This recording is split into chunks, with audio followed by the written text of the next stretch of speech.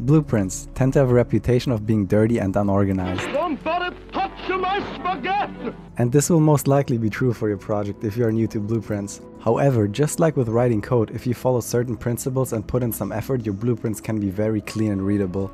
In this video, I will give you 15 tips for keeping your blueprints organized that I learned over the years. Number 1. Reroute Nodes. Reroute Nodes allow you to change the flow of your lines. If we connect the line directly, it's going to be hard to see it because it's blocked by a different node. Just double click the line to create a reroute node and drag it into the correct position. You can click the line multiple times to create multiple nodes. Number 2. Sequence node. Here you can see that our nodes take up a lot of horizontal space and also the execution will stop if the cast fails. We can make this a lot more compact by using the sequence node. Even if an isValid check or cast fails, the following branches will still be executed. The branches will be executed in sequence, however everything should still happen on the same frame. Number 3. Use enums and switch cases. Here I created a simple enum with the role of our enemy. If you were to use a branch, which is basically an if-else statement, to check for your monster role, your blueprint would become very dirty very quickly. What you want to do instead is use a switch on enum.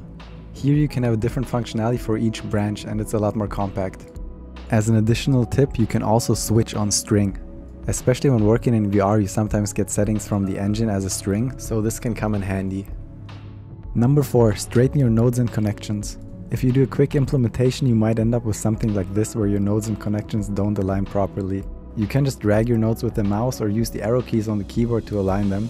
However, sometimes this is not enough. In this situation, your line will never be straight no matter how much you move the node around. Click the first node, hold Ctrl and click the second node, then press Q to straighten the alignment. When you have multiple nodes selected, you can also right-click a node and bring up the alignment menu. Here you have multiple options to align your nodes. The ones I mostly use is Align Center and Straighten Connection. Number 5. Keep your node layout consistent. I see a lot of people that like having these small nodes on top of the big ones or put them below, and there's no real right or wrong here, it's personal preference, but just make sure that it's consistent throughout all of your blueprints and that your team agrees on it. This is just my personal preference, but I prefer to keep the small nodes on the left side. Number 6. Make many functions rather than having your nodes just out on the graph. At the bottom you can see we neatly collapsed everything into functions, but at the top we have this very long horizontal line of nodes. You can simply make a new function on the left panel of your blueprint or select all the nodes you want to collapse into the function, right click and select collapse to function. An added bonus is that we can now create local variables that only exist inside of this function, which will help us keep the blueprint even cleaner. The variable camera XY is only used inside of this function anyway, so we will delete it from our global variables and add it as a local variable. Number 7. Collapse nodes. Here you can see that after our event tick we have a sequence and a bunch of functions on each branch. This is already looking pretty clean, but we can make it better by selecting all of them, right-clicking and use collapse nodes. Now all of our tick functionality is neatly arranged inside of this collapsed node. With collapsed graphs there are a few things you need to be careful with though. For example, if we have an execution pin as an output. Now we can append other nodes after this collapsed graph. However, in some cases they might not be executed. For example, if we have branching logic inside and there is an outcome where we don't call our output, the execution will stop and our following nodes won't be executed. In this case, it would be better to just make a sequence and put the following nodes on a different branch.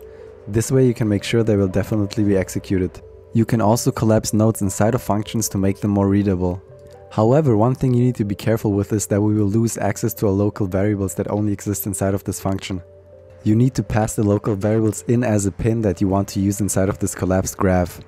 So in this case this wouldn't really make our blueprint more tidy, so you need to know when to use nodes and when to not use them.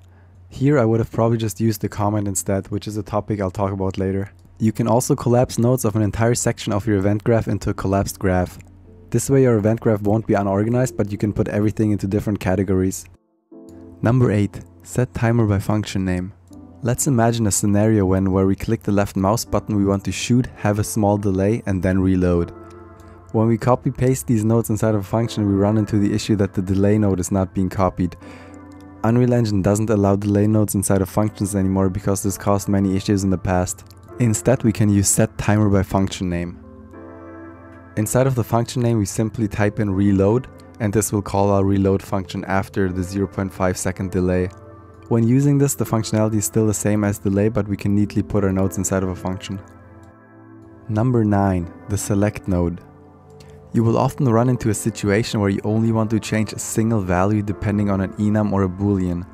So instead of making a branch or a switch, just using a select node for that one value might be cleaner.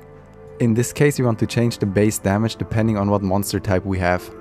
If we use the switch case here instead, we would have 4 branching paths and the apply damage node would also be there 4 times. We can also do the same thing using a boolean instead of using a branch. This way again we'll only have the apply damage node once instead of twice. Number 10. Use comments. If you select multiple nodes and press the C button, a comment will be created around them. Comments help you break up your nodes visually and put them into categories. You can use comments in most places in Unreal Engine, out in your event graph, inside of functions, in your animation graph, and even in your behavior trees. A good practice when writing comments is to use prefixes like temp, fixme, to do, optimize, and there's also some others. This is actually a well-established pattern with many programming languages and supported in some IDEs and code editors. This will let your future self and your other team members know that a part of code is still not finished. Number 11. Use custom events to organize your event graph. Custom events basically work like functions, but they are on your event graph. This means that you can use delay nodes, timelines, and other timing specific nodes. In this case, we subscribe to an event dispatcher which already needs a custom event. However, if we have multiple dispatchers on top, we don't want to have all of our nodes up there, so we make yet another custom event to bring our nodes down into a separate part. Number 12. Actor components. An actor component is best used for a functionality you want to share between many different actors. This could be something like an inventory system, or like in this case an explosion effect. Instead of having the variables for explosion damage, radius, and the explosion function inside the bullet, we instead have these on the explosion component. This will allow us to use the same component for rocket launchers, grenade launchers, and even enemies that come close to you and explode on contact. I previously made a video on how to implement rocket launchers in Unreal Engine.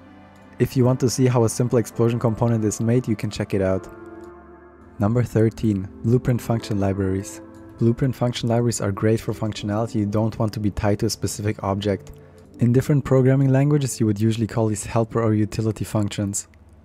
You simply need to create a blueprint function library and add some functions to it. These can then be called from all of your blueprints. Number 14. Parent and child inheritance. Inheritance isn't an Unreal Engine specific thing, but a core concept of object-oriented programming.